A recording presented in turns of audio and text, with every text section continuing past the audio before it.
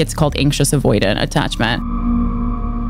Anxious avoidants often spend much of their time alone and miserable or in an abusive and dysfunctional. They don't tend to seek help when they are in need due to a distrust of others. They don't think that they deserve help. Or low in confidence. Jesus, this is it. Mark Manson's a little harsh with his wording. They just trust in my time. It makes sense that I'm anxious avoidant. Oh, fearful or disorganized. That's exactly me. Bring together the worst of both worlds. Woohoo! Okay. Not a happy ending. I'm a killer, bring it.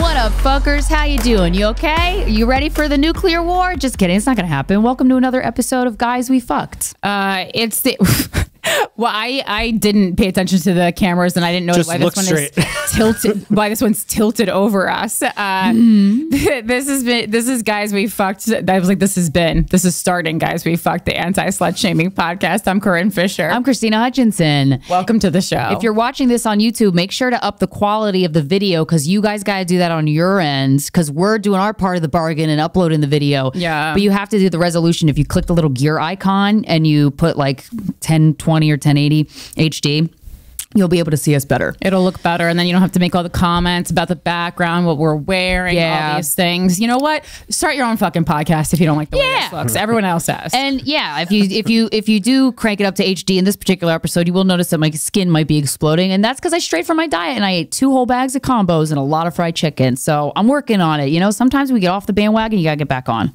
or the wagon, not the bandwagon. Two different wagons. The bandwagon is like for losers. The bandwagon is for lemmings, and the wagon is for addicts. Yeah. So I'm kind of on both. You want to be on the wagon, not the bandwagon. Yeah. Definitely on that wagon. We'll get back on that wagon. The wagon's fun. The bandwagon's just like, you know, outside Times Square looking up at the MTV studios to see what Carson Daly is doing. Yes. Old school reference. Oh my God, I listened to the C Word episode, a Luminary podcast. That fucking podcast is so good. I'm now addicted. The Mariah Carey episode, where she just shows up at MTV, TRL unannounced, and Carson Daly's like, "What the hell?" And she has the ice cream cart. Mariah Carey seems like a real fun lady. She does, and a good time Sally. Her first relationship with that music producer was so emotionally abusive. He was so emotionally abusive to her. Well, I mean, I feel like that's like a kind of a standard. Like that's like how you get welcomed into the music business, because not that they were all abusive, but Alanis Morissette has a very similar story with I guess it's Glenn Ballard. Sorry, tell me if that was the wrong name. I'm pretty sure it's Glenn Ballard. And then you know, Celine Dion with René. You know, she was like fucking 12 when she met that guy. I mean, they didn't fuck when she was 12. He waited, but you know, he waited in the corner for her. Yeah, it's weird to meet someone that when they're 12 and like, I'm gonna put that on the back burner. You know, Elvis. Okay, here's Elvis. Obviously, this isn't an unpopular opinion. It's probably just an unpopular thing to say, but like, it's true, and we all fucking know it. You know, when you see a kid and you're like, you're gonna be so hot one day. Yeah. Like, I do understand, like, oh, okay, don't fuck a kid. That's pedophilia. Well, I mean, isolate this now because this is how I'm going to get canceled. But my friend Robin and I had a thing called Future Hotties of America. But this is when we were all in school. So we were in school. You were young. We were in school. This is fucked up. Let's go, baby. We were in high school, and there was one day when the middle schoolers would come to practice in like the big auditorium for their like a thing, and we wouldn't say anything. We wouldn't interact with any of the kids. We weren't being gross about it. We would just privately go, that kid's probably gonna be hot one. Yeah. Not yet. Yeah. You just see like it has the qualities, like the eyes are spaced correctly. Yeah, the hair is nice. The teeth are good. Yeah, if they already look like they got lip injections and they're a kid, you're like, wow, you got a bright future ahead of you. Not a lot of no's coming your way. Yeah, it's not like we're getting horny for children. No. We were not aroused. We were not talking to them. We were not saying this in front of anyone else. But I think it's also like you need to have conversations like this because otherwise you say something like that everyone has privately thought, but then other people just think like, oh, I can never say these things. Yeah. Also, I mean, you know, part of obsessive compulsive disorder is also just having intrusive thoughts. And so like that kind of thought where you're like doing something and then you think about like, oh, but what if I did fuck my dad? I was just going to say compulsive disorder. That's called an intrusive thought. Yeah. And I mean, you can't get rid of it, right? Because I've had that exact thought. And then you just quietly think like, oh, I'm a bad person. And I'm not saying that because you have that thought, you necessarily have obsessive compulsive disorder, but intrusive thoughts are a big part of the disorder. And And, what makes it worse is that you just sit alone and you think that you're a bad person who's having bad thoughts. And then that obviously it adds to the anxiety. So it's very important to discuss things like this. And listen, like you all think the most fucked up things. It's just having the human capacity and wherewithal to know the things you can act on and the things you can't, and also the things you can say in a public forum and the things you can't. Like, I wouldn't say that in a fucking business meeting, what I just said, but this is a podcast where we discuss weird shit. Yeah. And so I'm fine with sharing it. Yeah. And speaking of, so I'm going to get into, we got a couple email responses for weird stuff I masturbate to, which I'm going to read those in a second. Before I do, please know that on Wednesday, October 26th at 10 p.m. Eastern Standard Time, Corinne Fisher, myself, Christina Hutchinson, and Michael Coscarelli are going to be doing a live episode of Guys We Fucked just for our YouTube followers. So make sure you're subscribing to us, because you will have a chance to call in, to text in. You can get live advice from us. You could tell us a crazy story. Don't send us a dick pic. I don't want to fucking see that. But yeah, because I usually read the emails or the yeah, right. I have Michael. So you're really just sending a dick pic to Michael. Oh, don't waste our time sending titties to Michael. Just get to the good stuff. You know he doesn't want a dick pic. He just takes a picture of his own dick and he looks at it. Wow, really? He said that's good enough for me. Oof. Okay. And then also New York City, New York Comedy Festival. Really want to push this show. Yeah. On Thursday, November 10th, we are doing a live taping of Guys We Fucked at the Midnight Theater in New York City. The ticket link is up at sorryboutlastnightcomedy.com. You're going to want to go to that. You're going to want to go to that. We never do live episodes of the podcast. This is a very rare event. It's not a lot of tickets available for this. It's like 120. That's it. It's going to sell out. Get your tickets now. Yeah, absolutely. Okay, Corinne, you want to read some of these? All right. Weird stuff I masturbate to. And this was just from the emails. Yeah. I once masturbated to one of my brother's ex-girlfriends. It was hot until it wasn't. I felt weird afterwards for sure. Don't worry. It wasn't my brother that I imagined was doing things to her. It was me. I'm assumed. And at least it was years after they broke up. I'm guessing that's from a woman too. Yeah. Which makes it somehow naughty. The weirdest porn I've masturbated to is adult breastfeeding. LOL. I don't know. I was curious. I don't blame you. And a much older dude fucking a younger girl. I was sexually assaulted in my teen years by an uncle. So I think that's why I weirdly enjoy the porn videos. Yeah, a lot of times certain kinks and stuff are a way to like work out of the trauma. Yeah. You know, the human mind is a complex thing. Does anyone want me to do something fucked up that I masturbated to? I'm going next week to be a cook for a hunting camp, and I've been masturbating to the idea of all the hunters banging me, like very rapey. That one's wild. Gang. No, that sounds fun as shit. I almost exclusively masturbate to stepdad, stepdaughter porn. I get that. I have no idea why, but I'm sure it has something to do with my relationship with my brother's dad, aka my stepdad. Not necessarily, but if you have a hunch, it might. I've always been very uncomfortable with him. He's never been my primary parent, but had always done vaginal checks on me until I was about 12. Oh, I don't know what that is. That's not a thing, guys. If someone's that's assault. If someone's doing a vaginal check on you, that's not a thing. Yeah.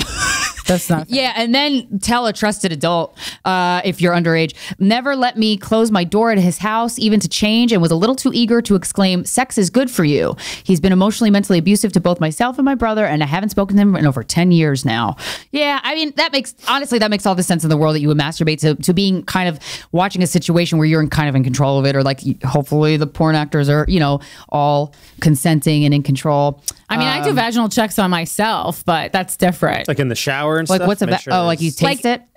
More like make sure it smells okay. To take a look inside. Shit's going on there. You need a, do you need a mirror? Pull open the curtains. Now I can look like this. Really? Yeah. I mean, I'm not looking up in the hole, but all the things I need to see where shit goes awry, I can see myself. Yeah. Oh, okay. Yeah. I was having sex, not to brag, but I was having sex, and then and then I was up on top of him, and then I was putting his penis in my mouth, and I was like, "This tastes great. Good for me." That's it. What do you mean you were on top of him and putting your penis? I was having sex and then you did it as if you were like as if he had like an extension cord on his dick and you were just riding him and then just like and I go, freaking wish. Wow, is there something about his dick that I don't know? No, but like when you bang without a condom and then after the sex you suck a dick, Yes. and then you get a taste of your own supply, and I was like, passes the test. Yeah, I find smell great. it odd that women enjoy that.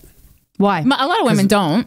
Yeah, you think so? Yeah, I just there's a full episode of Sex and the City where a guy goes down on Miranda and then he immediately goes up to kiss her and she's disgusted by it. That's a full episode. So I mean, it all depends with your own comfort level. I feel like we're just a little more narcissistic for sure, because I love the smell of my own. Not narcissistic, egotistical. I love the smell of my own underwear. But yeah, I think it smells. I just get so aroused. I'm like, this smells amazing. Huh. I don't know. Whatever. It is what it is. Okay. If you guys want to, email us a weird masturbation story, feel free. Sorry about last night show at gmail.com. Or you can email us, something longer that's details a situation or a story that you have that you're going through that you want help with, or you just want to share with folks. Today's subject line is, my boyfriend set all my stuff on fire. This sucks. Yeah. Hi, Krystyna and Corinne. Longtime loyal fucker here. I've listened since the very beginning, and I feel like you guys have helped me raise my dumb bitch self through my 20s. Your shit truly rocks, and I'm so thankful that you guys do what you do. Anyways, I'm a 26-year-old female who lives in Oklahoma City. I have been with my boyfriend for 5+ years. Yes, this means I've been with him through pretty much my whole 20s. We live together and have for a few years now. My boyfriend, let's call him Scott, has always been extremely insecure and jealous. Ooh, sexy, Scott. How did you get through 5 years of that? I don't know. Maybe secretly like it. I don't know. He constantly thinks I'm cheating on him. He might be cheating on you then. Or doing something behind his back. That usually means he's doing something behind your back, but we'll see. Not all the time. It's gotten to the point where I don't do much without him and even text him when I make it to a certain place to let him know that I've arrived. Hey girl, that's controlling as hell, okay? You don't have to do that because you're boyfriend, girlfriend. That's like dumb behavior. I know I'm in a very toxic relationship. This is not news to me. This isn't not news to me. It wasn't always like this, but has progressively gotten worse. Bless you. Sorry, especially, I was allergic to this email. Especially these past 2 years. Anyways, to the point of my main story that has finally become the breaking point I needed to end the relationship. This past weekend, I went out for a friend's birthday. Scott had been out all day with his family at a softball tournament for his nieces. I hate life. I told him I was going out and asked if he wanted to meet me there or whatever. He said yes, but ended up meeting me at our house because I wasn't done getting ready yet. He comes home and had obviously been drinking. I asked how much he had to drink because he was acting pretty drunk, and he clearly lied. He said 4 beers. I knew this was a lie. I brushed it off anyways, and we went out with my friends. We arrived at the bar, got some drinks, and settled in talking to everyone and hanging out. About an hour in, Scott thinks I'm flirting with a friend who was there. We were literally all sitting by each other and talking at a table. Scott was even in the conversations. He decides to leave because he thinks I'm flirting with this guy. I stay out because I wasn't doing anything wrong and I barely go out with my friends, so I was trying to enjoy the night despite Scott. He then proceeds to call my phone continuously, probably over 100 times. Girl, that is mental. Continuously texting me, bitch, period, slut, period, whore, period, cunt. What is he, caveman? Oh my God. Saying, fuck whoever you want tonight. Ooh, is that a promise? Things pretty much along those lines, thinking that I'm trying to fuck this guy or someone else. I am ignoring his calls and pretty much not texting him back. I tried answering a couple times, but he just proceeded to cuss me out. So I told him that I didn't want to talk to him for the night and that I hadn't done anything wrong. He then proceeds to text me saying that he's going to throw my shit out.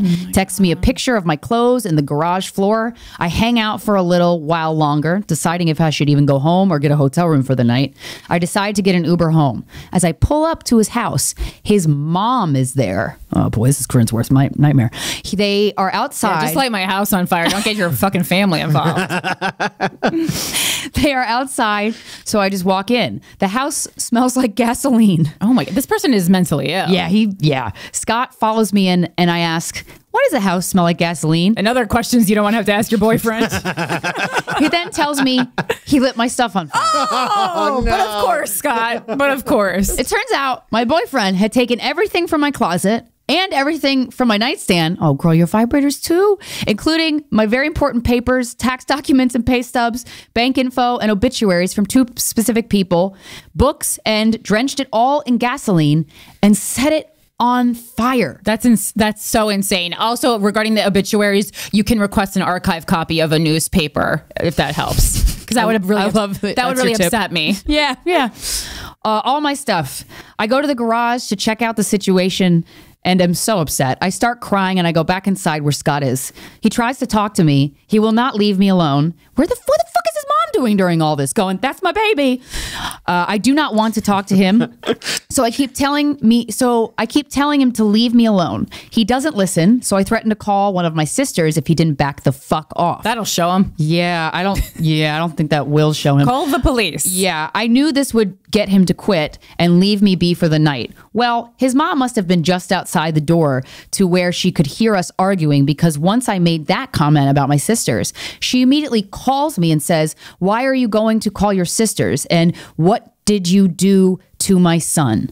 The fucking audacity. This is just so crazy. It doesn't even make sense. I know. I'm like, what? Anyways, I just relate to this so much. You do? I think, Michael, listen, I would never do anything like this, but I think but I think if I was unhinged and wanted to do it, my mom would bring me the matches. Hey, look, I 100% say, oh yeah, I think 100% think so. Yo, is that some Italian mom shit? I wish my mom was that kind of unhinged, because I was like, bitch, I need an assist. Yeah, right. I would never, ever, I mean, this is She outrageous. would tag up with someone else to light my house on fire, more likely. She'd be like, Corinne needs to learn a lesson. Oh, no. Holy shit. Okay, anyways, this was pretty much the end of the night. I went to our bedroom, got ready for bed, and laid down while he talked to his mom outside. I'm assuming that she was calming him down. I'm so hurt, sad, lonely, and confused. I don't know how one drunken night turned out to ruin our almost 6-year relationship. Girl, you didn't do anything. This is him. The only thing you did was stay in this relationship, which, look, we got to look for personal responsibility where we can, because then that gives us some control. What can we do? How can we pivot? But Jesus Christ, this is all Scottykins. Yeah, tonight, this night that you're explaining is what we call here in the industry the culmination. It's not like he was like amazing and then all of a sudden did a Jekyll and Hyde. Yeah, this was building up. Yeah, he was giving you warning signs. Yeah, he was exactly the season finale to the series that is your relationship. Yeah, this is a series finale to Scott. A show that people sit at home and watch to forget about how their relationships are. Because this is so much worse. How do I still, these are questions that you're gonna have to answer, Corinne. How do I still love and care for someone so much when they have treated me this way? You stop. I think she's saying, like, why does she still love him after all she's been through this? It's the amount of years you put in. It's almost biological. You're gonna love this motherfucker regardless. Yeah, and I would say, based on things I'm going through, maybe personally right now, I think even when someone does fucked up things to you, the love can like change a little bit. So it's like, maybe it's not like this passionate love that you had for them initially, but you still love them in that you have empathy for them and that you're worried about them, in that in that it's painful to see them turn into this different person. You're also probably like still in, I think a lot of times we trick ourselves into still being in love with the initial person of the version of the person that we met. Yeah, so a lot of times, like when I'm thinking about a person, I'm not thinking about a person the way they are now. I'm thinking about that person when I fell in love with them, and they are kind of like frozen cryogenically in time as that person in my mind. And like that's something that they'll talk about a lot in breakups, and so sometimes you need to kind of like really force yourself to see the person for who they are now, as painful as that might be for yourself. It's so sad to think that the relationship with someone who I considered to be my best friend in the world and someone I shared so many great memories with has ended like this. They all kind of do, sister. I get, I mean, it's because we don't have the communication tools to end something when we actually need to end it, and we just have conversations with ourselves and build up this narrative that's not even fucking true, and then we explode like Scott. This is also better stories. Yeah, at least you're done. Hey, if you were a stand-up comedian, I would tell you, That's a bit. Yeah. I guess I am writing to get this off my chest. I can't seem to tell my mom or my sisters yet. Yeah, that's when you got to ruminate on for a while. I'm so embarrassed about it. Yep. However, I've told my friends that were there the night it happened. It was easier telling them, and I know I needed to tell someone, so I didn't just try to act like this didn't happen or try to justify Scott's drunken actions and continue the relationship with him. Good gal. Yeah, I mean, I think honestly, I think something like so big like this had to happen because you didn't take the several hundred other hints the universe gave you. And so the universe was like, bitch, your house is on fire. You need to evacuate. I feel so manipulated, betrayed, and gaslighted. Yeah, and literally and figuratively. Yeah. This is someone I thought I was going to marry, spend my life with, and like I said, had so many great fucking times with. Hey, that's the nature of an early 20s relationship. It's a weird precipice being in your early, like being 20, 21, 22 and dating someone you really love. It's iffy because you're like, is this when I want to settle down? Like, I don't know. And so, you know, and also people's brains aren't fully formed until they're 25. People grow apart. It's not, it's normal. Also, like, behavior's not change. Normal, like the love that I felt for like my boyfriends when I was this age and the love that I feel for boyfriends now is drastically different. I know this whole thing and my relationship has been such a dumb bitch move, but I suppose I'm still learning. That's correct. And I think I just learned my biggest lesson so far. When you see the red flags from the beginning, then fucking listen. Again, thank you ladies for all you do. Attached is him burning all my stuff from that night to give you some perspective. I'm so bummed because there was no attachment to this email. Isabel wrote the note and then I looked and I'm like, fuck, I really wanted to see it. Had to, what picture? I guess it was a video or something. Wow. I would love to see this video. Yeah, like what is your first reaction when you come home, smell gasoline and realize your boyfriend's poured it all over your stuff and lights it on fire? Tape that shit, I guess. Evidence, baby. Evidence, right. Evidence, baby. Yeah, I would also kind of want to see like how is he doing it? Is he doing it slowly? Is he doing it quickly? Right. I'm very curious. So please email us again with that video or photos because I would like to see it personally. Yeah. So yeah. Thanks for writing Drive. You know, sometimes shit. One thing that Anne-Marie Duchesne, who I'm working with as like a personal coach, basically, she was a guest on this podcast. She said something to me once, and I was like, oh, like it's so basic and so obvious, you know. But I really was perplexed and kind of taken back by it. She goes, you know, you don't have to hit rock bottom to change your ways. And I was like, really? That's wild.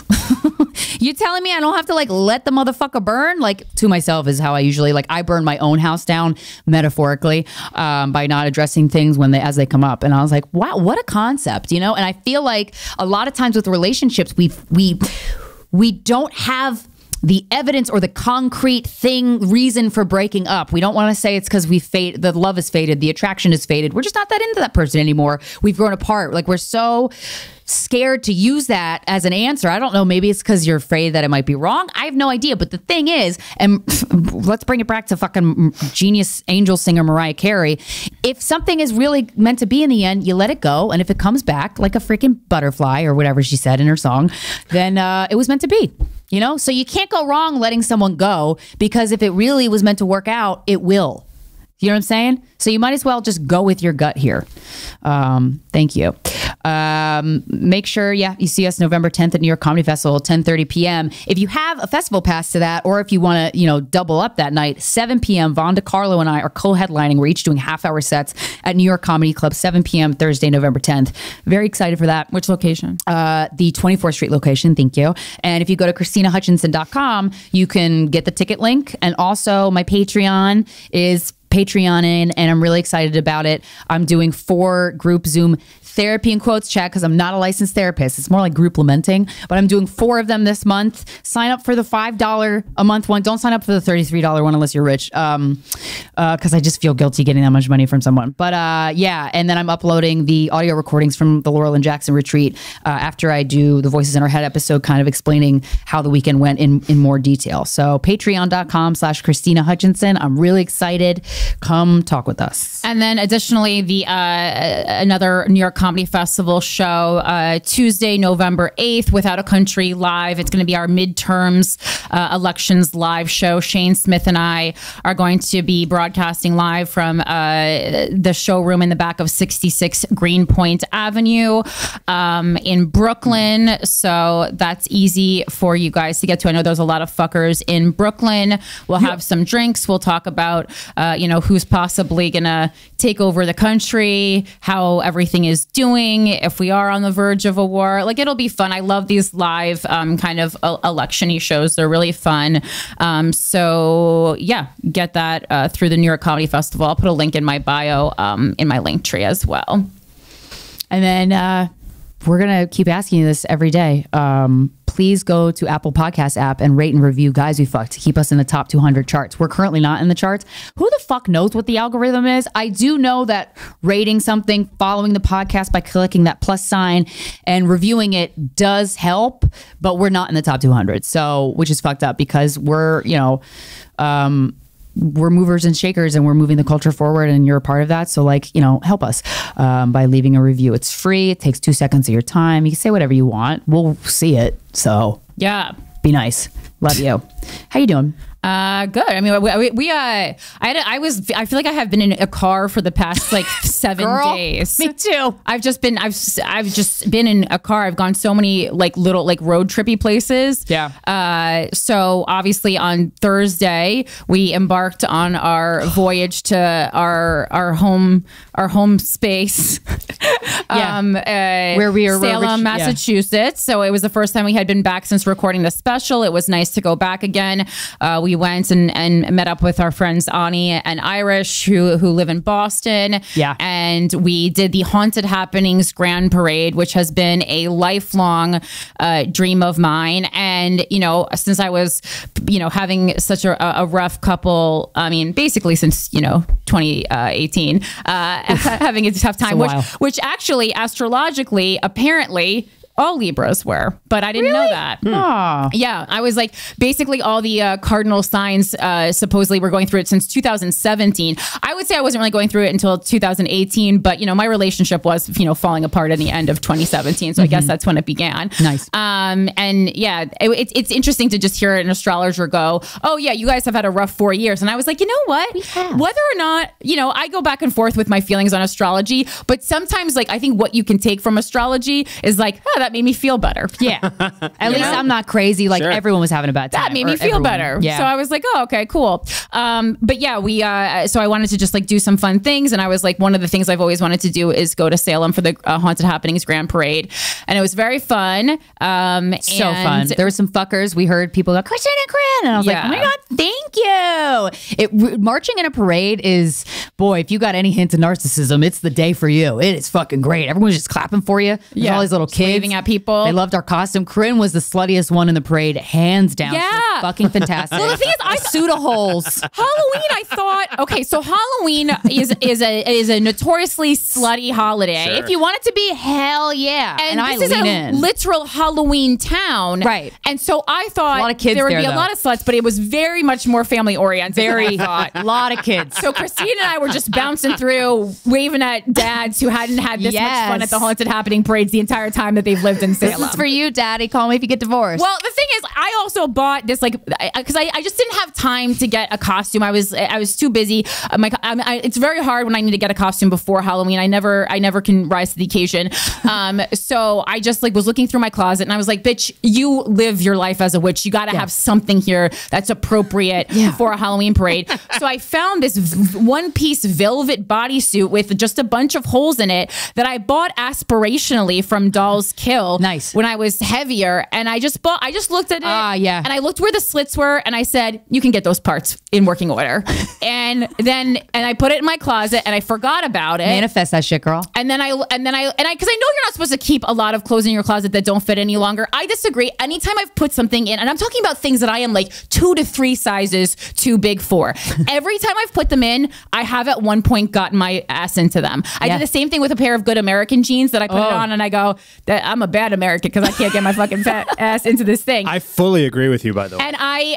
And now these jeans are literally too big on me. Yeah. That's how much I made them fit. Every now and then you need to revisit those items of clothing to get yourself in check. And it's not that you're living like a slob. Yeah, I don't obsess over them. It's not like I put it on, try to put the jeans on every night at midnight and cry in a mirror. Right. I just put them in and I forget. And then set it and forget it, baby. When my body changes, I go, oh, look, I got these have a smaller? Don't you have a smaller pair of jeans somewhere that you thought maybe that you could get your ass into one day? It's great. Nice. It was great. Yeah. So I put the bodysuit on, and I'm talking about things where like you have to your sides have to be thin. My sides are never thin, and I got it in, and then I walked around and I said, you know what? Because the theme was heroes, and so I wanted to dress up as Marcia Clark, but I couldn't get to the. Because I had the wig. I was like just going to use skirt and a suit jacket. I was going to use an old Frankenfooter wig because Frankenfooter from Rocky Horror Picture Show and Marcia Clark do have the same hair, the curly kind of right. And then I just didn't have time to get to a fucking like secondhand store to get a 90s suit because I live in the East Village and all the secondhand stores are freaking fancy. And I was like, no, I need like a shit secondhand store. And so I was like, I'll be my own hero. And I was like the girl who bought a bodysuit that she was way too fat for and then got into ultimately. Without doing anything crazy, So you were yourself. I didn't starve myself. Yeah, it was a slow burn. I just made it happen. Yeah, so my hero was myself for getting into the bodysuit. It looked great. I was an alien because aliens are my heroes. And if you're coming for us, aliens, take me with you. I'll go. Fuck, this planet's a little wacky, huh? And please help us with the nuclear war. I had the matching laser gun that I had with my alien costume. A lot of other kids had, and it was great. I had a lot of moments with some kids. They're like, oh, that lady's got the gun too. And I'm like, pew pew, kids, live your dreams. You don't have to grow up when you grow up. Be a kid forever. Yeah, I know. I'm real weird to young people now. Like I remember being at a fair with several boyfriends ago, the Zaddy, and I was just like frolicking around, like eating a candy apple with like this like unicorn in my hand that I had won. And then I turned around and I said to the kids behind me, I was like, I'm almost 40. And they thought it was great. Fuck yeah. They were like 17. They were like, you look great, girl. And I mean, like, I also am not almost 40 and was not almost 40 at the time, but I thought it was like a more dramatic thing to say. Yeah. So, and then obviously, I was going to look a lot better if I was almost 40. So it was it's a fun time. It's a good time. Talk to the kids. Yeah. Everyone within reason. Don't get arrested. Don't get arrested. I've been contemplating my attachment style since we had the conversation with the two therapists that I'm blanking on their names. Vanessa Bennett and John Kim. Yes, exactly. My faves. That was such a good episode. Yeah, they were sweet. I fucking loved them. Well, Vanessa Bennett, I was like, I've never met a therapist who thinks you like me. And I was like, I might actually call her up because I was like, sometimes I wish I could do therapy on myself, but I can't do that. And it seems like she might be the closest I could get. Yeah, you guys were very similar. She was talking about avoidant attachment. And I was like, oh, you know what? I think I might be an avoidant attachment. I thought I was anxious this whole time. But then, Corinne, you were saying before we started recording that there's an anxious avoidant attachment. I'm like, that sounds like what it is. Right. Because basically how my brain operates, and thank God I've been good at talking back to the thoughts before I act on them. Oh, so hard, but you guys can do it. If I can do it, you can do it. But basically, like if someone, if I'm seeing somebody and they don't get back to me, within a day, I'm like, well, they don't like me anymore, so I'm going to leave them before they leave me. I will hurt me before you hurt me, motherfucker. I'm like, oh, that's probably anxious avoidant. And then I just looked it up before we started recording. And Mark Manson, he's very harsh with his wording, which I like. But what he has to say, I don't go to him for. I would never go to him for relationship advice either. I don't love the way he writes. Yeah, what he said, anxious avoidants are low in confidence and less likely to express emotions, preferring to suppress them. It's not that. For me, it's not that. It's just I don't know how to fucking express them. And also, when you've been tricked your whole life by your fucking parents, you're like, is this emotion real or is this something I'm making up? And whenever, I gotta say, one piece of advice, my dad actually has been telling me this since I was like 2. He's like, Krystyna, if you just waited 5 seconds before responding, just wait 5 seconds, your life will be easier. And I was like, fuck you, Dad. But it's really good advice. And within that 5 seconds of waiting, like I have the anxious thought or like, whatever. It's always false. It's almost always false. But it's really important to take that 5 seconds when you have the thought before you react to the thought and just like pep talk with yourself. Like you really got to have pep talks with yourselves. I think this should be a common occurrence with all of you guys, with all of us. So, this life is hard and it's tricky to navigate. So yeah, that 5 second rule has been proving pretty beneficial. Yeah, I was like, that's one thing I'm really good at. Like, I'll always like take a moment or like walk away, and then people get so annoyed because they want to fight gratification. Yeah, and I'm like, I need to think about this. Like, and also the more you pressure me to give you a response immediately, the longer I'm going to take. For sure. Yeah. That makes sense. But yeah, I think I'm an anxious. Even professionally, I feel like we've been in rooms where people like want you to like, you know, want something immediately, and I'm like, no. I'll get back to you tomorrow. Yeah, I'm not giving you the answer right now. Yeah, because if we're all in a meeting, I'm like, okay, we'll let you know right now. And Corinne's like, yeah. I'm like, yeah, it is very beneficial taking those seconds, and you can do it. Also, I was with my nephew this weekend, and he's 7. He's so fucking sweet. But he also says D's nuts, and I'm like, can you not? I mean, that's the fun of being 7. Yeah. I guess that's hilarious. I guess it made me think if I fucking said that in front of my parents, they would have beaten me. Like, I would have never heard the end of that. You had a bad childhood. You didn't get to say D's nuts. Yeah, you're right. I mean, if again, long story short, to me that's like so deprived. That's like the kid version of being able to get motorboated by a stranger. If you can't say D's nuts when you're 7, what's the point of living? Why be alive? D's nuts. I mean, it's funny to me right now. Yeah, I'm going to start actually incorporating it into my 37-year-old language. I was just there the day he was born. I was there when he was born. I was like, this precious angel. But then then you saw D's nuts. I did see those nuts. But this is going to be uncomfortable. But like, he goes to me, he goes, Aunt Nina, do you have a YouTube? And I was like, no, I don't. Don't look at it, please. He's obsessed with YouTube. He's obsessed with this YouTube guy who fucking makes like $100 million a fucking month. Ooh, and an influencer? I wrote it.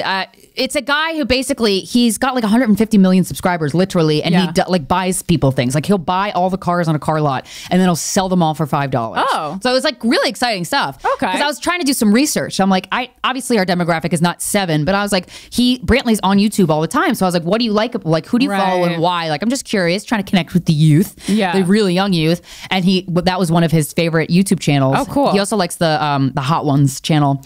But yeah, I was like, oh, what do you like about it? And he's like, oh, when people get gifted stuff and they like, they're surprised. And I was like, that's really sweet. And then he was like, do you have a YouTube channel? And I was like, no, and I never will. So don't look for it. Thank you.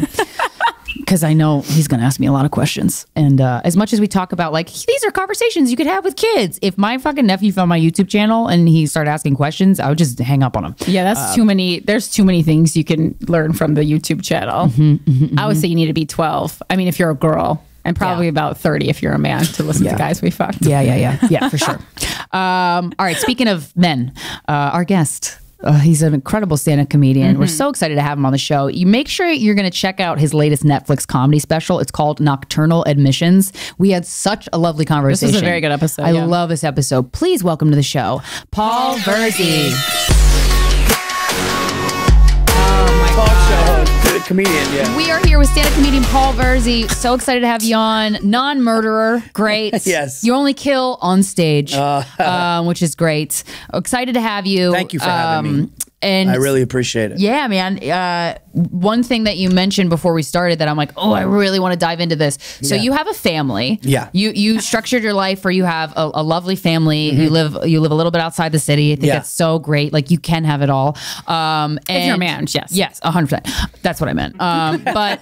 So you have a 13-year-old boy and a 10-year-old girl. Yeah. Now, as somebody who was raised sexistly, I'm curious, what is it like to raise, like, how do you raise them differently, and what do you notice about them as people as you watch a human go from the womb to a person is like got to be a wild ride. It's so different how different they are at not even just the age of the 3 years doesn't even matter because she's just more like, and my son has never gotten not on the honor. He's always been on the honor roll. He looks like a sweet kid. You showed us photos. I'm like, he looks so sweet. He's a sweet, innocent kid. He's a good athlete, but he's even like a better student. Aww. Teachers are just like, one teacher said, like, one of the teachers said, I've been doing this 30 years. We get a Lucas like once every 15 years. Like he's just, whoa. Yeah, like but he's very like, he's sensitive. And one thing that was brutal was with all of the school shootings, they have to unfortunately do drills. And when my son was in second grade, he was like, the teacher was like, this is what we need to do. And my son Lucas was like, wouldn't it make, I swear to God, I'm not even fucking, I literally just thought of this as you asked me a question. he's like, wouldn't it make sense if we went out the back window and like said this thing that was like, everyone was like, yeah, like that was actually better than the fucking teacher. Wow. And she actually told us in the parent-teacher thing, like Lucas is like, so he's very aware of those things, where Sophia, I don't worry about her as much feelings, because she's just like, my daughter will just, she's very much like me, where she wants it out on the table. So like if me and my wife Stacy get into a fight, I was always the one that's like, let's finish. And Stacy would just march into a room and close the door, and I'd be like, what the I would be like, can we talk without a cry or a march, right? And I mean, obviously I'm talking on stage now in my new hour about how dumb my reaction to that was. Like, what are we in first grade? Like, and it never works. Like, I think that's gonna help. Yeah, that's gonna make her come out and go, you know what, I am a first grader, let's finish it. So let me open up to you now that you said that. Yeah, like, can we do once without crying? So my son will go, I've noticed, will go into his room when he needs to process things, like his mother, where Sophia and I are the same, where it's like, I want to have a fun dinner. And I don't want to have an awkward staring at each other dinner. I'm not good with, like, you ever date somebody and you're at a party and you're mad at them, or they're mad at you, and or you see a couple and there's just a look, and you just know, you're like, this is not going to be, the ride's going to suck, we're going to have to talk about this, and it's just a fake thing. You're at a barbecue, you're at like a barbecue holding a drink, and everyone's like, oh, this is, and you're like, you don't even know what my night's going to be. You know? So Sophia and I are like, let's get it up, but my daughter will just be like, I really didn't like how you made me feel, you hurt my feelings and I didn't like it, and she'll just say it. She's real tough, she's really strong, where my son, he just will go like, he needs processing time. They're more of like, let me break this down in my head first and then I can go. Well, some people respond like polar opposite to an argument, and some people need time to take it in, or it's because they shut down and they need to just like be alone because it's too much stimuli. But I'm the opposite. I'm like you and your daughter. I'm like, what's going on? What's happening? Like, let's talk it out. There's nothing we can't talk out. Like, what? Let's finish this. But it's hard when the other person, like when your spouse is someone who needs that time, you want to be respectful of that. I didn't know that about her, and then once I realized what she was doing, I was totally like, oh, she's not, because in my mind the march off would mean like, are we ever gonna fix, like, it was like a scary thing for me now that I look back, like, wait, you're marching off and we're not talking, so like, are you abandoning this conversation? But that's anxiety, you know, like if you have the need to resolve everything immediately, like that's just anxiety. Right. Yeah. That's actually a great point, where that's what I was worried about. Yeah. I'm going like, she's leaving this, and I'm not resolving it, so now it's anxious, unfinished. There's tension, but what she was really doing was, maybe she was, and I learned this too, is maybe she was even figuring out what her part in this was, what mine is, what, like, where, and that was when I was like, oh, okay, like, you need to take time to figure out. Fuck out, It's also time, like, because I'm a walk away and talk about it later person, but it's also, I do that so that because if I was to resolve it in the moment, I would scream, you're a fucking cunt. If I walk away, I calm down, I think about it logically, and then I come back with something that's actually productive. No, you gotta learn how to fight. Or argue or have a disagreement. You've got to learn each other's ways, because otherwise you could take it personally if they're walking away, or you could, all these things can go on in your head that have nothing to do with the actual motivation of that person. And it's like, whew. I'm listening to a lot of Brene Brown lately, and she defines words, which I think is so valuable. Like discernment and what love is and what compassion really is and all that stuff. And one of the things she said is when she gets into a lot of fights with her husband, and she needs to. I love presenting that as, listen, I was inspired by all the fights I get in with my husband. My shit spouse. But she said, like, I'll say, now that I know this about myself, I'll say, you know what? I needed to take 10 minutes. I just need a quick walk, walk around the block, and then let's revisit, because I just need to cool off. I don't want to come from a heated place while we're talking about something that's important. And I'm like, ooh, that I could do. Yes. And no long relationship, productive relationship with children and a family will ever go, like, you have to understand, me and my wife are about to have, November will be 15 years. Okay, wow, nice. But you'll never have a relationship, but you got to go in knowing, like, if you get fucking married, you got to go in knowing there's going to be times where you're like, is this gonna work? Right. Yeah. And then you just say to yourself, but then there's something, once you get through that, there's something that happens where you're like, no, this is what I couldn't imagine. I got into comedy knowing that I wanted this, but it was almost like a naive thing. Knowing you wanted a family? Oh yeah. Like, I was 21 years old, and it was probably delusional, because I'm just one of these people and my close friends would say, like, I feel like I can do anything, and because of that, and sometimes I'll be like, oh, you know, here VIRZI fucking, but I would, you know, it's like, yeah, no, I'm gonna have a family and I'm gonna do this, and sometimes people are like, what are you out of your fucking mind? But there was never not, like, the idea of being in my 50s alone in the city running around doing spots is terrible. Fucking horrific. Like, it is, you know, and you see that. You see people running out, and it's like, that's why nobody has an end. A lot of people don't have an end game. So what's your end game? Okay, so you're going to the cellar, you're going to the stand, you're going here, you're getting your spot money, great. And you're going home. What are you? Where's the growth? What are you ultimately trying to do with that? Right, because we're all going to be old one day. We're all going to be old. You want to still be doing this exact thing by yourself? Right. I think the end game for a lot of people is suicide, honestly. But for comics, You're like, as soon as they stop booking me, it's fucking over. Done. It's fucking over. I keep living with my veils. And I'm a private, like, you don't know how many comedians have said to me, like, I come off a certain way, and it's not that. Like, I'm just a quiet, private dude. And when I come across somebody that, you know, I have my insecurities and my anxiety and all of my stuff, but my circle is small. I got like 5 people that, like, I would, like, have at my house with my kids. And sometimes people take that as, I'm just not a comedy community guy. I always say, like, I'm not doing like a comedy softball game. Like, you fucking, like, I'm not doing that.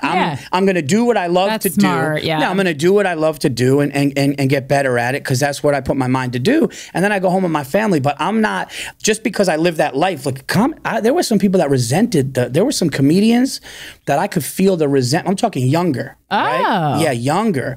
I remember, I'm not going to mention a name, but this female comedian came up to me one time, and it always stuck with me. And I knew what she was doing. And I'm not the type of guy to be like, fuck you. Like, and, you know, and I don't really, you know, do shit like that. I don't go out and drink and get into arguments. I don't do that. But she says something to me, and I realized it was a projection. She said to me once, she goes, hey, Paul, so what do you got, like 6 kids now? I'm like, no, still 2. Always 2. It's been 2. Like, you fucking want kids. Don't fuck. Right. Like, the way Mr. Family Man over the way there. she did it, I know what she did. And I could read. That's one thing that I definitely pride myself on. I can read when she was like, so what do you got, like 6 kids now? I realized, I'm like, no, you're living in a studio. And you don't have, maybe you want that because you're, you know, and I wasn't going to do that. And you know what? I've learned as I got older, like, whatever's going on with her, like, that's fine. I'm not going to hate on that. Like, that's just something that people project their feelings. And maybe she didn't know how to handle it at the time. But and then I've had some, you know, some male comics go like, hey, how's your family? And I could, like, read in their face that they were like, I was like, I literally wanted to go, you don't care. Like, the way you just, why are you asking me? Like, the way you asked me was like, you just kind of don't care. So you stay out of the bullshit. I do. I stay out of the bullshit. But sometimes that will make people think that I'm, you know, like, either standoffish, or I think like, oh, you, like, no, but that's really not the case. Like, if somebody comes up to me and, like, I feel like I'm a warm dude. You're very friendly, and approachable. But I don't play that shit. Like, I don't like being there when somebody tries to project or say shit. It's like hot potato with insecurities. That's actually what it is. And I'm not really good around. Listen, we all have insecurities, but I'll never put my insecurity on you. I'm not going to throw them at you. My insecurity will be my internal fucking weakness that I have to deal with. But I'll never be at a place and make you, and all of a sudden, I want to make you feel smaller because of Krystyna feels like shit. Why? I don't know. She was just talking to somebody that made her. That I'll never do that to somebody. You know, I punish myself. I'll punish myself with insecurity. That's the way to do it. What are you insecure about? But you know, I've really gotten better with it. I was just insecure with I guess if I'm going back, my family had like a brutal divorce when I was 5. Oh, brutal. That sucks. Brutal. Divorce in and of itself is like, traumatizing, I was but a brutal 5, one. My brother was 10. It was the early 80s, and it was brutal. Like, in what way? Just like, put it this way, my mother and father were never under the same roof after their divorce when I was 5 until my wedding when I was 30. Oh my God. They fucking hated each other. It was like, oh God. It was Love like, and haters, so close, man. Yeah, and you know, my dad's got that Sicilian shit, like, it's just, you know, and my mom was, you know, my mom remarried and stuff. So I think I always felt like something would happen to my mother. I didn't have my dad there. So my stepdad was cool, but there was something that as young that was taken away. Yeah, stability and safety. The stability and safety was taken away. That's perfect, actually. Yeah, because that kid needs that to thrive. Yeah, and so what I would do was I was able to, you know, I was able to tell stories that people liked, and I was able to be funny, and I played sports, and I was like, so that would kind of give me like almost like my security came from like friends and outside because I didn't have it inside. Yeah, so then I guess now I've kind of learned that everybody is insecure and everybody has their shit and everybody goes through that. And it took some time to do that. And now, excuse me, I just want to tell my kids, like I tell Lucas and Sophia, like you're going to go into a situation where you feel less than, you feel, you know, maybe not as worthy in your mind. Yeah. But I said, everybody's going to feel that. And you are that. You know, I tell my daughter and my son. So like, I just want to put the stuff that I've learned because of the stuff that happened to let them know that like it's okay. Yeah, you know? yeah. So that's one thing that I'm doing and you know, trying to be with them as much as I can. That's the hard part. Yeah. Is, you know, I want to make this job, I want to balance it. Yeah. And I was able to get good enough and be able to figure out how to do it in a certain way and still not have to do 1,000 spots a week. You know, still come down a few days and do that, but then be home and have them feel me home. Yeah. When you met your wife, did you know that she was like, did you know immediately or how soon into the relationship did you know you could have a family with this woman? So here's the crazy thing about my wife. My wife went to the rival high school that I went to. And I dated her best friend for all through high school. I know several people who ended up marrying like the best friend. And never. So I was dating this girl in high school, and I would always hear her say, "Oh, my friend Stacy that I went to junior high with, but she went to the other high school." So I kept hearing about it, right? So then that relationship ends, and then I was working as a busboy at an Applebee's, and a manager at that Applebee's happened to be best friends with my wife as well. Wow. That went to the same high school together. So my wife just kept, but I knew of her, and then finally, you know, so then I moved to Queens, she moves to Jersey City, we're just friends. Right. She said, hey, I hear you're in Queens, I'm in Jersey City, let's hang out. And then I tried to like be more, and she kind of like had me in like this. Oh, she tried to just be friends with you? Yes. That was, she wasn't listening to the Guys We Fcked podcast. We would have been like, no, he's not interested in you. Yeah. He doesn't need another friend. Yeah. So, and it's funny you said that. So what happened was one weekend, I was like, what are you doing? And she was just kind of giving me the let's be friends. And I like take her to the movies. I'd be like, you want me to drive you home? And I would get like, you know, we'd get drunk and like, we'd like fool around a little bit, but it was just like it was never, I could tell. Was it relationship-y? No, it was, yeah. So then I remember the weekend I said, I'm done. This is a true story, man. I said to my older brother, I go, yeah, I said, you know, I feel like if I don't hear from this week, like this is just like, I guess, and my older brother just goes, Paul, like, if that doesn't work, like it's her loss, you'll be fine. Like he said something along the lines of, you'll be fine. Like, let's go to the movies. And we were going to see this Chris Rock movie. And he's like, let's just go to the movies. And I'm like, yeah. And then that night, I got a text from her, and it just said, I miss you, which she never did. Oh, tables have turned. And when I got that, she felt you pulling away. And I think so. She probably did, because women fucking know. They don't got to be in the same room with you. They don't got to be in the same state as you. They feel when you pull away. That's even if nothing that's what we're talking happens. about. It's so fucking annoying. Yeah, it's so annoying. But what's crazy is it's you guys helpful. have that shit. Yeah, we do. And I see, like, I literally, like, my daughter came home one time, and she goes, nah, that little girl, she was doing something to me. She didn't say, I know what she was doing. And I'm like, what do you mean? And she goes, no, she said something, but the reason she said it was because she wanted this reaction because she knows how I feel. And I'm going, you're fucking 9. Like, you're 10. Yeah. And where my son would just be like, I don't know, I don't care. Like, leave me alone. Right. But she knew what these people were, and I think it's the same thing. Like, yeah, well, and also the female brain, we use a left and right hemisphere interchangeably a lot more often. Like the male brain, scientifically, is you're either one hemisphere at a time. Is that right? That's why a lot of times women can handle like multitasking or something like raising a family and then doing and then going to drive to school or then doing the work, and then we can handle multiple things at the same time, is because we just have more we're also better at cheating. Neuroplasticity. Yeah, we Men hide are it. sloppy ass cheaters. Oh my god. They'll come home with but that's why. That's one of the reasons why. Like, you hear these stories of this guy that's like comes home with lipstick marks on his cheek, and you're like, are you what is what? My whole thing with cheating is, and this is because I'm just not a cheater. I never understood it, because I would just, if I was gonna do that, I would to do that, I would just get out of there. Like, I agree with cheaters you, like like the game and the thrill of getting caught. It's like a gambling addiction. That's the thing. Somebody that cheats is not necessarily doing it for any other reason than it's like a psychotic. It's like not personal, oddly enough. It's a weird, like people that I'm like, yeah, like I talk to people that do it. There's like a sociopathic, people that like continuously do it. I remember one time this guy. Serial cheaters, yeah. I remember one time I was talking to this guy and I was like, he's like, yeah, man, I'm going to try to get with that girl. And I was like, wait, I thought I heard you say you're in a relationship. And he's like, yeah, I've been in a relationship for 9 years.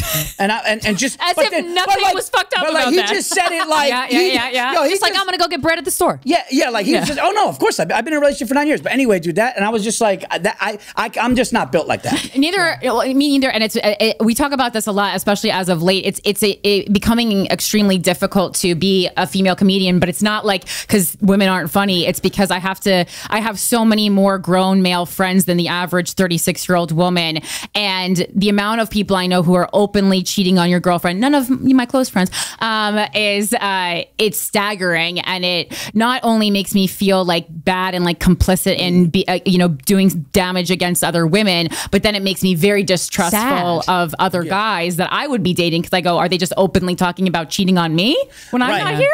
Right, because that happens. Sure, of course it does. When you have somebody talk shit to you about somebody else, and that means they're going to talk shit about you. So it's the same thing with cheating and stuff like that. I'm just not built like that, man. I just would never, I respect my wife too much, and I made a decision, and like that's really what it, like I couldn't imagine like what kind of That's so romantic. Please write that on a Valentine's Day card. I made a decision and I'm not going to go against it, no matter how many times I think intact. That's hilarious. Well, I think people who are serial cheaters, that's a different game. If you're a serial cheater, you're just constantly looking for this hit of validation from anywhere you can get it, and that's the addiction. That's what I equate that to gambling addiction or alcoholism. I do too. I think and it's just really like it's real disrespectful to like. It is, but they don't look at that way. Like they truly don't. Like your friend who just said like, oh yeah, of course I'm in a relationship or not. Like he doesn't. Well, after having all these conversations with guys who cheat, I'm like, you really aren't. You aren't in your head going fuck my wife or fuck my girlfriend. Like you're not. It isn't. That's why I say it's not personal. It's just not personal. No, it's which is interesting because cheating feels so personal, but really if you get down to the psychology of it, they're doing it because they're fucked up. And then you go, oh, one more thing that's not about me. I know. I hate this.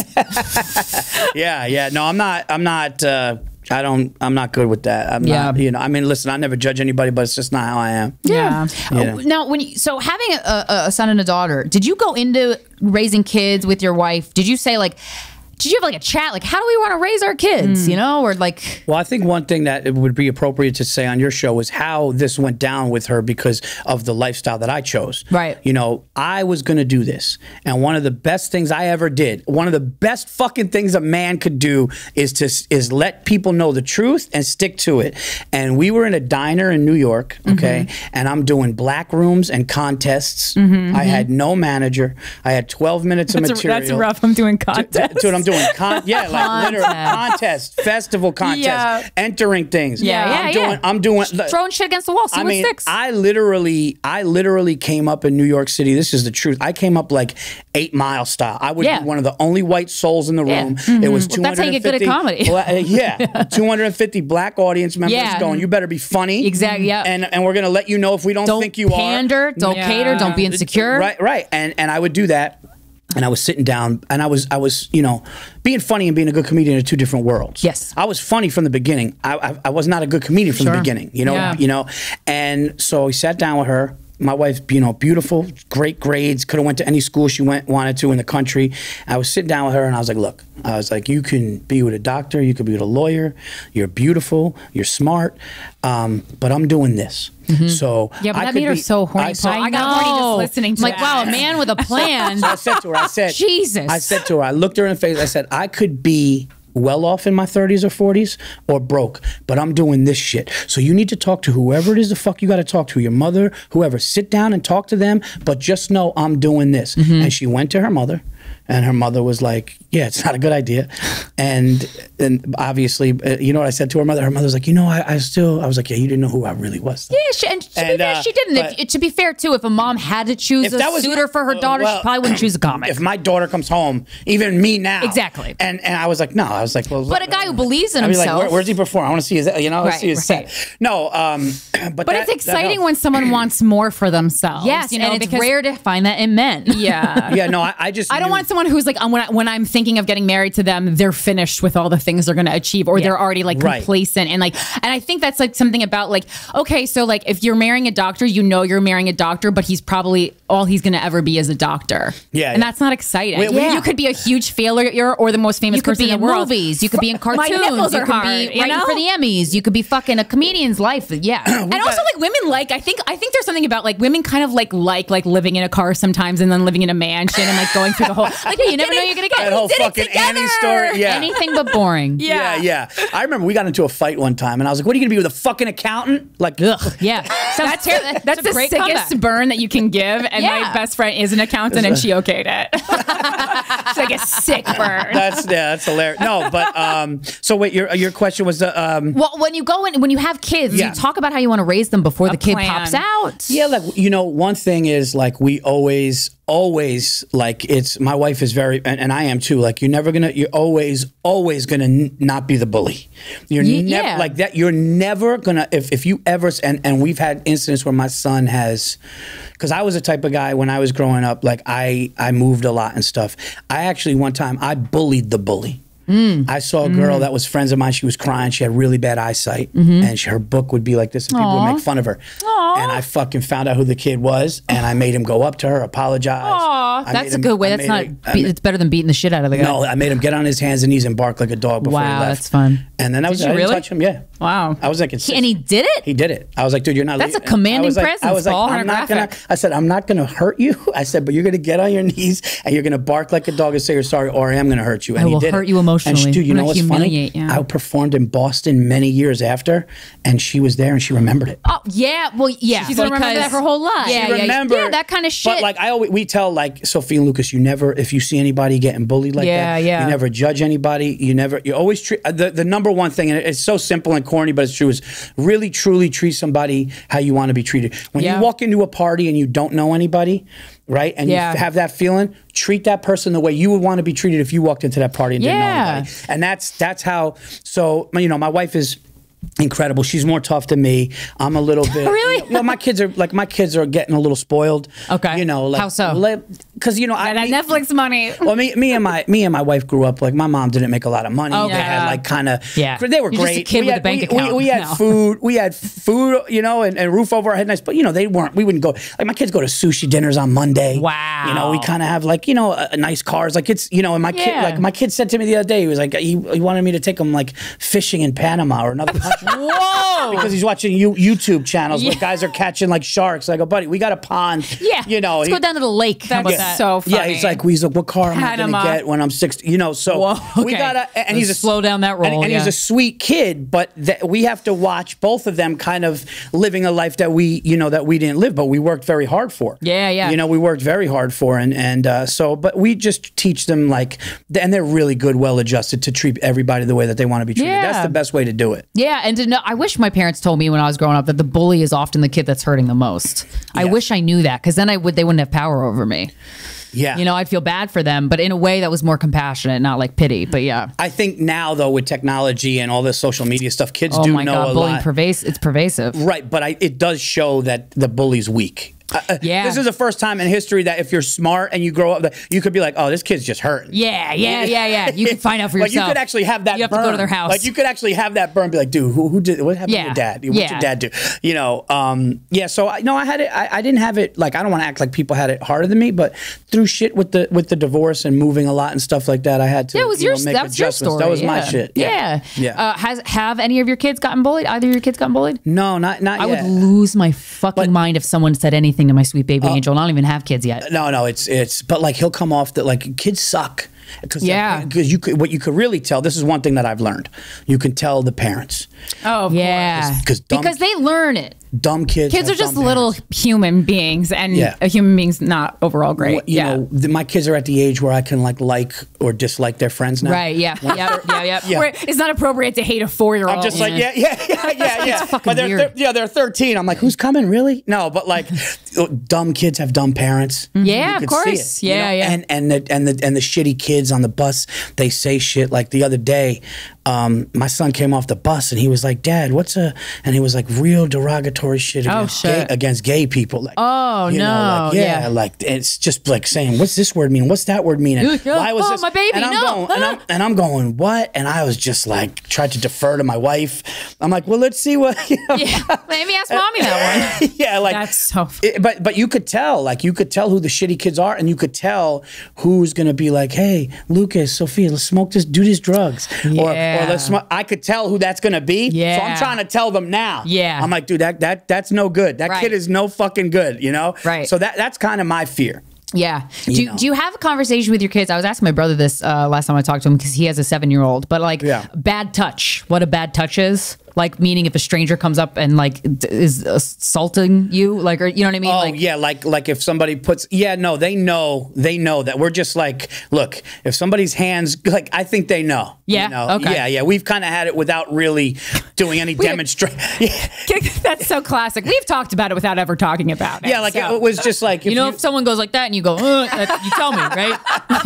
Okay, yeah, got it. Copy that. My daughter would, and my son too, but my daughter just would be like, yeah, she's. I think it's also like out in society enough that like the parents don't have to do as much of the heavy lifting for sexual assault. Yeah, I've seen too many documentaries. Yeah. Where people just did it and like it went on for years and no one knew that it was wrong and they were persuaded because kids are so, impressionable. Well, there's like old TV shows where like, the boss is like tapping the secretary on the ass like it's a normal thing to do in the workspace. Yeah, did you see that thing where the guy, oh my God, I forgot the name of the documentary. A guy kidnapped the son of somebody that they knew and took him away, did something, and the kid called, and the kid's like, he molested me, he raped me. Yeah. And then when the guy was arrested, the father was like acting like he was at a phone booth, and when the guy walked by, he just put a gun to his head and killed him. Oh, wow. Yeah. I didn't see that. He just turned around. I forgot the name of it, but he waited, and you actually see on the news footage of the guy, like when you see the guy like walking taken through, in cuffs, taken in cuffs. He was just walking, and as the news was going, and the father was literally just on a payphone waiting, pretending, just turned around, and he made sure there was no mistake. And guess how many days he did in jail? For killing the pedophile? Yeah. How many? 0. Nice. He got.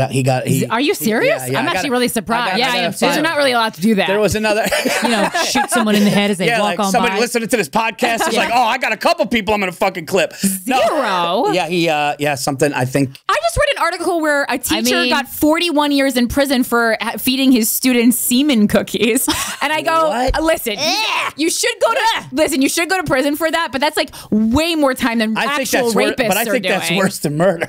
That's because you have kids. Yeah. I go, semen cookies. That's like, who I've definitely eaten semen I didn't walk to. I mean, whatever. Happens to the best of us. Voluntarily, you knew it was cum. No, I mean, I feel like there's definitely been semen in my mouth. Like, things are flying around in the atmosphere. We've had cum of. I've been a comic for, how long? Things that are flying around. Wait a minute. So there's there's fecal matter in the air. I just feel like there's been cum places that's like grazed our lips or something that we don't know about. I like 100%. I just bought this coffee before I came here, and I walked by, and there was like an artist doing graffiti, and I love because I used to just do graffiti and doodle with it, and I looked over, dude. It smelled so bad that it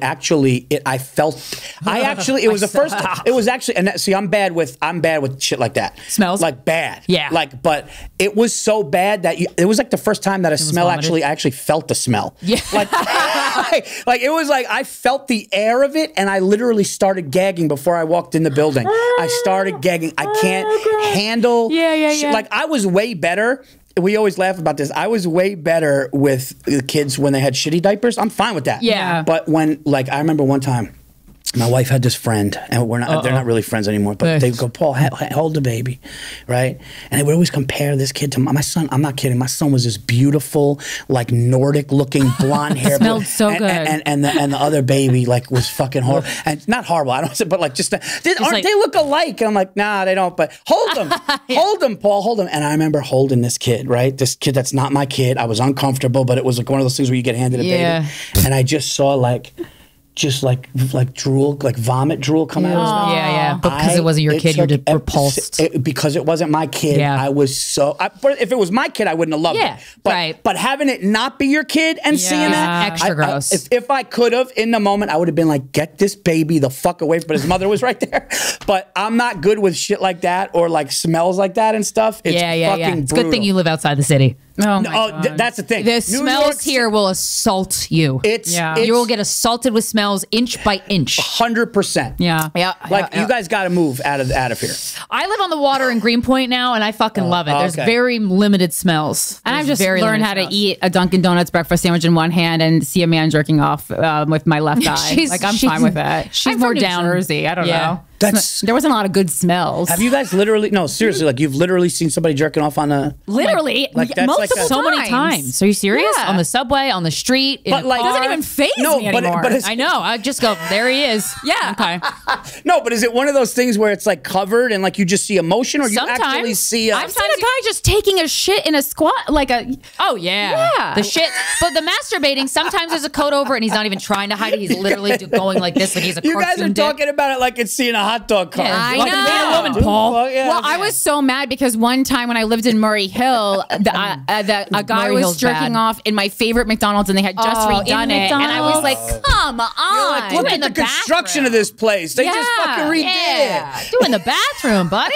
Dude, and there's something about a McDonald's. People feel more comfortable jerking off there than a Wendy's or a Burger King, and I don't know what it is. But they need to change their fucking publicity. And it's true because I like America's cum because dumpster. if you should be jerking off in Chick-Fil-A, like that place is incredible. But Chick-fil-A is immaculate. There's no jerking off going there. Like they wouldn't let. And plus, God's watching over Chick-fil-A. Oh, right. So he protects it. Protects it from all the cum. What's the penalty on that? Like jerking off? Yeah, like in public. Like that's a jail. That's got to be indecent exposure, I imagine. So I don't know. That's got to be like a couple nights in the. A couple nights in the slammer. Got it. What are you in for, buddy? Oh, that L train. That night L train. I'm so confused how this guy just shot someone and didn't go to jail. Was there like an explanation for it? Or is that what the whole documentary is about? Well, I think it was kind of, I don't know if it was kind of like the Time to Kill movie, like where you could say like either, I don't know if it's like a temporary. Temporary insanity. Or I don't know. And you could say a parent with their child being sexually molested. I mean, that is probably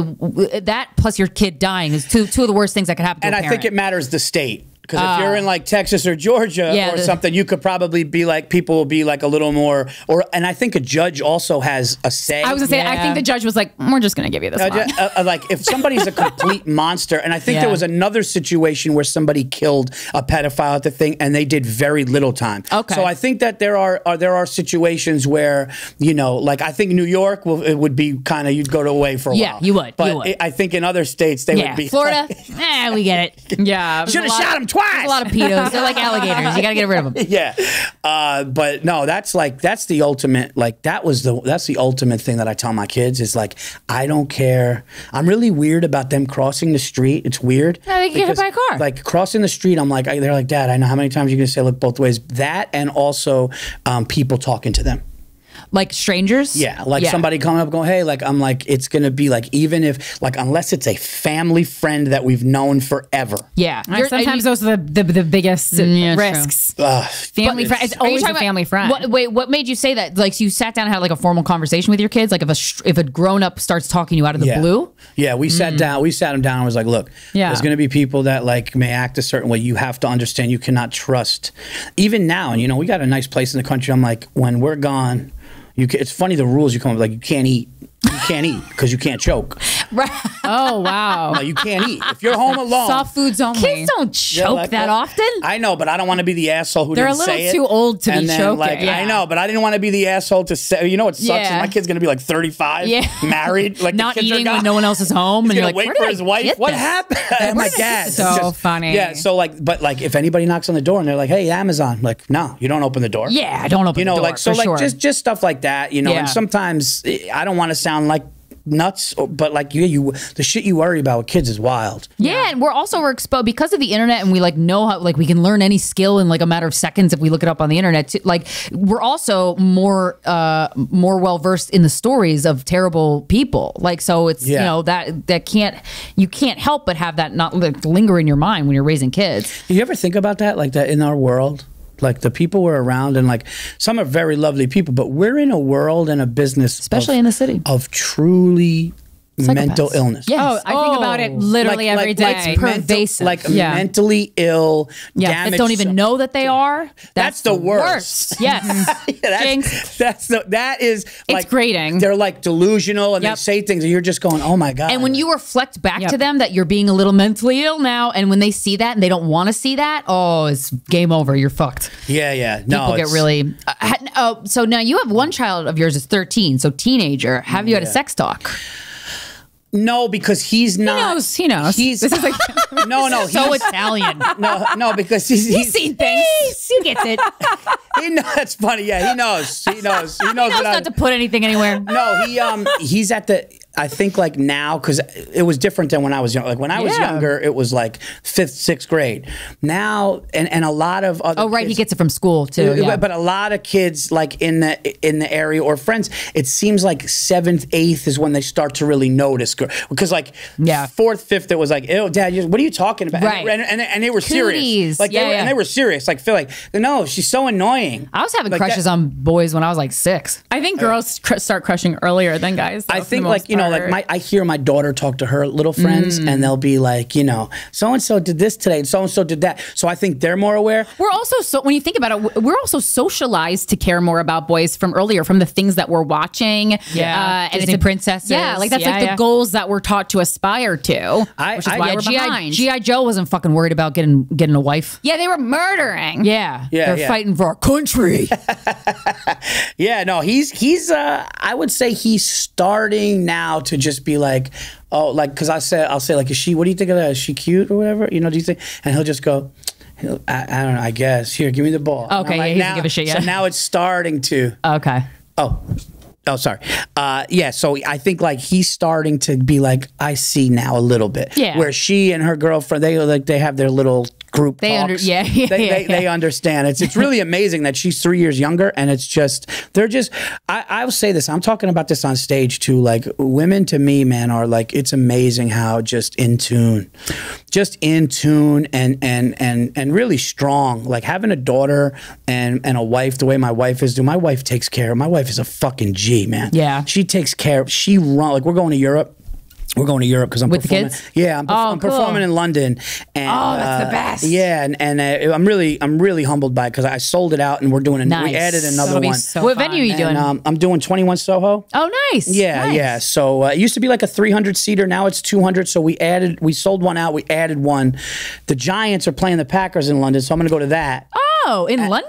So the Weird. NFL does a London game every year. Oh, I didn't know that. So this year it's the Giants and the Packers, and then we're going to take a train to Paris and stay there for a few nights. Yeah. Oh. So we're taking. She's helping organize it. She's just like not only helping organize. She's like, hotels, flights, what time we got to get there, car service. I mean, it's just so. Wow. But she's so on that it's actually wild. Okay, that's a very lovely quality to have in a spouse. Like if my wife, you hit the jackpot. If my wife threw you a party, right? Let's just say my wife threw you like a party. Like she's a Corinne. I could tell with that. It would be every detail of what you like. Yeah. It would be like on napkins and shit. Right. Like the she balloons listens. would, dude. It would be you would go there and be like, you should be a party. This is right. the craziest shit. She's like that in life. Wow. And that's why sometimes we can bang heads because she remembers every fucking thing you said. Yeah, but I'll also be like, oh, we'll figure out dinner tomorrow. She'll be like, oh, there's a seafood festival tomorrow. Do you want to? And I'll be like,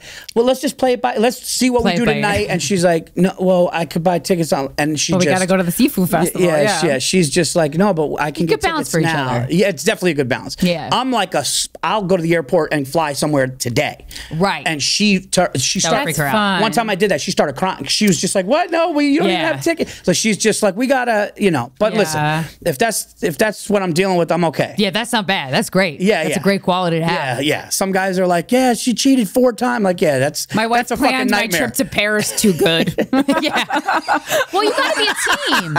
Yeah. You gotta be a team, right? God, my wife is just, she organized my drawers, but my t-shirts are color coordinated. What a fucking nightmare. I paid a lady to organize my drawers, and I felt uncomfortable doing it. She was like folding my underwear. I go, you don't have to do that. She goes, but I like it. I go, wow, this is the job for you. Wow. I want a wife. That sounds fun. Yeah, there are certain people, man, in this world that are truly saints when it comes to shit like that. Like people that want to be nurses. Yeah. Oh, we know a woman in our neighborhood. There was a guy who lived up the street from us. He was in his 90s. He was a little delusional. He was like dirty. His wife was gone. His wife died. He would walk around in a suit and everything. And our neighbor, our neighbor goes, I just want to give him a bath. I'm like, what? That's a fucking somebody who wants nurturing. Yeah. Like somebody that will clean an old person's shitty diaper and wipe them down and put them to bed and give them dinner and gets fulfilled. That's another fucking person. Yeah. That's like an amazing. Yeah, we need those people. Those people are like, like those people that will caregivers. They want to be in a hospital even when it just gets literally raided with victims. Yeah. They want to well, let's get this. You're just going that's literally raided with victims. The victims are raiding the ER. All right, let's go help them. They need a bath. Just bloody people. Just like zombies walking. Yeah, I know. Raided with victims. As I said it, I'm like, that sounds a little aggressive. I don't know how many nurses would be down for that. I go, when's the last time you went to a hospital? Because I don't know that that's accurate. Oh, God. Yeah, but a marriage is a team. And but even when you're a couple, you're a team. But usually before you're married and have kids and stuff, your team goals are have fun. You have to, and here's one thing, date night has to happen. Yeah, because date your spouse. When me and Stace were fighting, not fighting, but when we were just so busy and it was just tension because she's got to do this, I got to do this. Well, when she gets home, I got to get in the car and go do spots, but somebody needs to pick up the kids. When it was like that, all of a sudden you forget each other in a way that you remember, that you want to go back and remember. Yeah. So we would start going to dinners and get wine and talk and date it made things good. Yeah, you gotta. Because the bond that you must have with your wife after enduring not only 15 years of marriage, but 2 children and the trials and tribulations of raising a kid, let alone 2. I mean, that bonds you in a way that's whew, that shit runs deep. And I learned that I'm no picnic. I'm easy. You're not. I'm easy. No. But everybody says, she'll even say, she's even gotten into a fight because I'm so late. I'm so easygoing. Okay. Which bothers her because I'm very late because I've been through a lot of shit and it takes a lot. I've seen a lot of shit. I'm like an easy, happy, go lucky, but sometimes that can be a lot because I'm just kind of she's probably care more, Paul. Yes. Yeah. It gets annoying sometimes. And I'm very, very prideful. So I'm very much if I want to win, I want to win and I'll do anything. And I kind of can be a little bit stubborn. Yeah. And I'm like, no, so certain things like that. But yeah, no, you gotta go on date night. You gotta have sex. You gotta have all of those things. Because if one of those lacks, then and listen, the sex thing definitely. You get married, the sex thing is going to lack a little bit. But is it the marriage or is it the kids? Yeah, well, that's the thing. I did a joke in the tired to fuck. In the Netflix special. I did a joke where it's when you have kids and you want to have sex, you turn into a creep. Where it was I was they're in the driveway. We got 7. And it turns into this rushing fucking thing. But it's just because you can't have your 13-year-old and your 10-year-old seeing you dick down your wife. Yeah. So that's a part of it. Right. Kids being around is a part of it. So how does the actual sex evolve?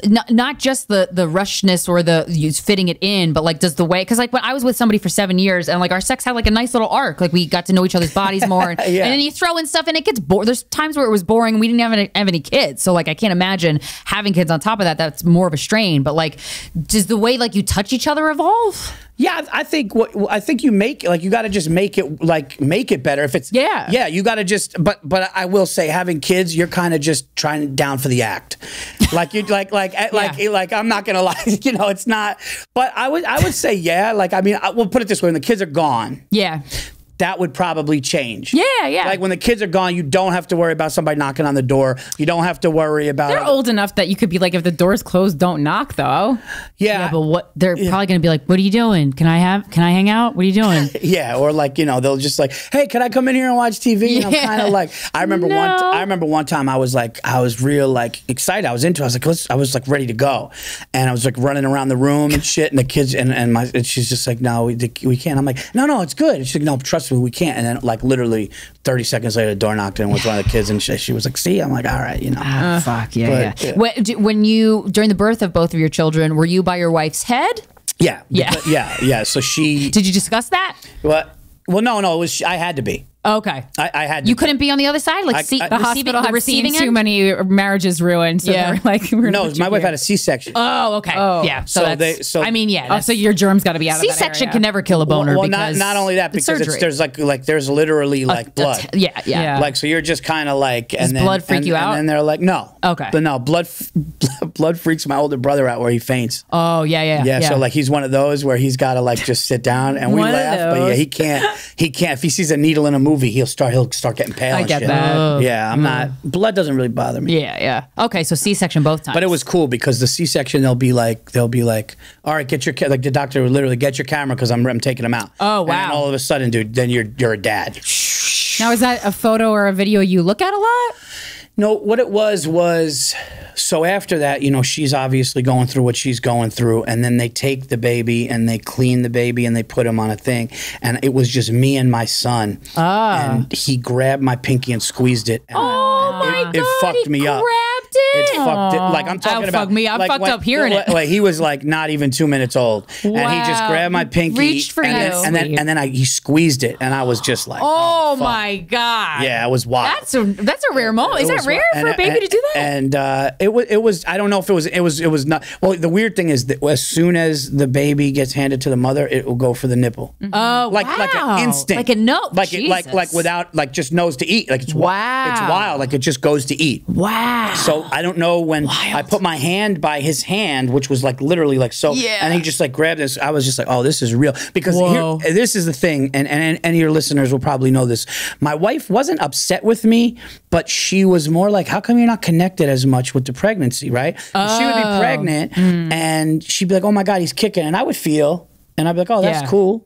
Right. But when I saw him. Yeah, men are visual creatures. The connection with the woman is the whole way. Yeah. The whole time. But with the dude, in my case, I don't want to speak for everybody. I've never asked a guy about that. Like, how do you feel during the pregnancy portion of it? I was, you know, I didn't know what to expect. You know, it was scary, man. I was a feature. I was featuring on the road. I was, you know, not making the money that I wanted to make. I find out that I'm having a little boy. My career was moving. And I knew that I was doing really good as a feature, and I was going to move to headliner, but like I wasn't making the money to, you know, my wife had a job, and anything I could do with stand up would contribute. We were okay paying bills and stuff, but I was scared. Yeah. And I was nervous, and I didn't know, and so maybe subconsciously that's why I wasn't connected, because I was just so kind of like fucking, I got to do this. And then when I saw him, dude, and when that was just like the finger grab. That's wild. That fucked me up, man. And that's so cool. And then with my daughter, we were like, it's so funny because I remember when Lucas went to his first shot, he's screaming, crying. Aww. He's screaming, crying. And I envisioned me taking it and sticking it in the nurse's. I was like, if this bitch hurts, you got a Papa Bear. I'll fuck it. I just pictured like a hostage situation where I just held it next to her neck, and I was like, I'll put like, which is the crazy, she's helping. Yeah. But I was so, and then with my daughter, I was like, yeah, here. Yeah. but that's why. But I think that's also why Sophia's a little bit like kind of, because with the first one, you're kind of like, you little micromanage a little bit. Yeah, I imagine. Yeah. But we did. My wife did really good. We did good not being panicky, because we've heard stories about how like mother's first child, they could be like overly, and the kid feels it. Yeah, you don't want to be a helicopter parent. Yeah, my brother the kid feels it. So we didn't do that. We didn't do that. My brother was parented like that because he was the firstborn, and then when he had his son, he's the most relaxed, laid back parent in the best way. Like he gives his kids space to learn and grow, and like you know, you can't learn from something unless you do the fall and scrape your knee. So it's like he's not trying to prevent his son from having experiences. Right. I'm like, that's so valuable. No, it's huge. It's huge. Bobby, I think I saw like a podcast clip. This is years ago. Bobby Kelly, like, yeah, my son wanted to go up on the roof, and I was like, all right, Max, let's go up on the roof and fix it. And I was like, damn. He was talking about how he just lets his kid, if he's curious, follow the curiosity. If you get hurt, all right, we'll figure it out. But one thing you got to do as a parent is you got to trust yourself, because you're gonna get it. You're gonna get it. Like, that's the thing. Everyone's gonna tell you shit. Yeah. And you know, that's their experience. Yeah. You know, it's like you will, as a mother or father, I think. You know, I remember that you said Bobby Kelly. I remember I was doing a podcast with Bobby, and the podcast was over, and it was like 4 of us, and everyone starts leaving. He goes, Virzi, can you stay here for a second? I want to talk to you. And this is when Bobby and I just started to become friends. And he was asking me about my son. He was asking me about my kids and what's like, because he was about to have a son. And he wanted to ask me. And you know, he's an incredible father. Yeah, he's an he is. incredible You could father. tell. He's an incredible father. He loves his kid. It's just an instinct. Yeah. You know, I think some people don't feel worthy of it. Oh, that's interesting. Some people don't feel worthy of it. That's like, I mean, that's like such an overriding theme in life, that people don't feel worthy. You know of what things. I heard? It's applicable to relationships too. That's actually 100% right. Yeah. I just saw one of the best quotes ever. Was somebody said, a lot of people don't achieve their goals because they don't feel worthy of them. Absolutely. So like people and that's a heavy fucking thing. But that goes with life. Yeah. You know, a lot of people self-sabotaging. A lot of people don't have that worth and stuff. And in our business, it's a lot. Yeah. You know, it's a lot. So for me, having the family and doing all that stuff was really good for me. Yeah, it's grounding, I imagine, right? Yeah, and it's just humbling. It's material for days. Material and yeah, real life stuff. Because as I grew as a husband and a father and a human being, my act just I love when comics have kids, because I'm like, oh, I can't wait to hear their perspective on what it's like to raise a person. Yeah, and when you don't do it in a way, who was I just talking to this about? I was just talking to this about somebody's having a kid, and then they were like, yeah, I'm going to start getting. Oh, I was talking to Jim Florentine about it's like, well, he's got a son, but when you do kid material, of course it's going to be shitty and hacky if you're like, oh, so changing a shitty diaper. No, but if you make the real experiences that you have, like I closed the Netflix special with this joke story of my son and I playing one-on-one basketball in the driveway, and he was the first time he challenged me. We're like talking shit and chested up to me and challenged me, and so many people connected with it because it was just a real thing, as opposed to doing like generic stuff. But when you make that story about what you're feeling, the crowd is just like, oh man, because even if it's a young person, they're thinking of their dad or mom, and if it's a parent, they're thinking of what they did. So everybody can really, that's the type of family material that I want to do, where people are like, oh shit, yeah, that's really real. Yeah. You know? Even the ugly shit. Yeah, that's one thing everybody has in common. We all have a family of some sort. Even if we didn't have a family, we have a relationship to a family, or to like the notion of family. Yeah, absolutely. That's great. So your Netflix special is out now. Netflix special is out now, and it's doing great, thank God. It's called Nocturnal Admissions, and it was trending globally. Yay, congrats! So cool. It was a lot of work, and I'm so glad that it's there. And Netflix was great. They let me edit. They were like, oh nice, they were fantastic. They really were. I got to say, like, working with them couldn't have been easier. Wow. So and it's doing great. So I'm so glad to hear that, Paul. Congratulations. Thank you so much. You're one of the best in the game. We're happy to have you on. Go watch his special, man. And I really respect what you guys did, you know, because you guys got into this podcast game, and you know, you fucked it up. And it's really dope. Soundbite. And no, it's true. It's like you got to give credit where credit's due. Thanks, I appreciate it. We've been saying that into the lens a lot. Yeah, it hasn't really been. Yeah, it's less effective when we say it, and more effective when somebody else says it about ourselves. So we appreciate that. Yeah. Oh, can I plug dates or not? Yes. Go ahead. When does this come out? Yeah, in a couple weeks. Yeah, we're not sure. Yeah, 2-3 weeks. 2-3 weeks. So it's not going to work for. Well, you can give your website. Oh, so anyway, you go to my website, paulvirzi.com. You can check out my podcast, The Virzi Effect. I also co-host Anything Better with Bill Burr. Oh, nice. And I will be in London. The first show is sold out October 7th. Awesome. We have a lot of fuckers in London. October 8th, I'll be at 21 Soho. They added a Saturday at 10 o'clock.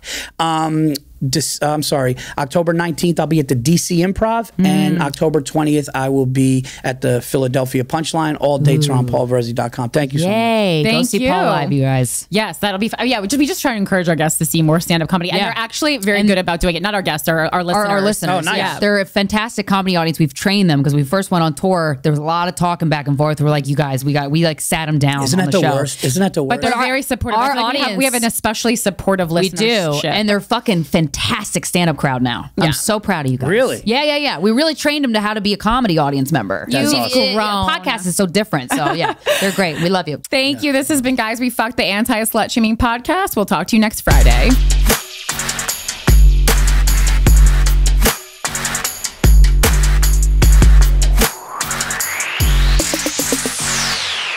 Oh, fearful or disorganized. That's exactly me.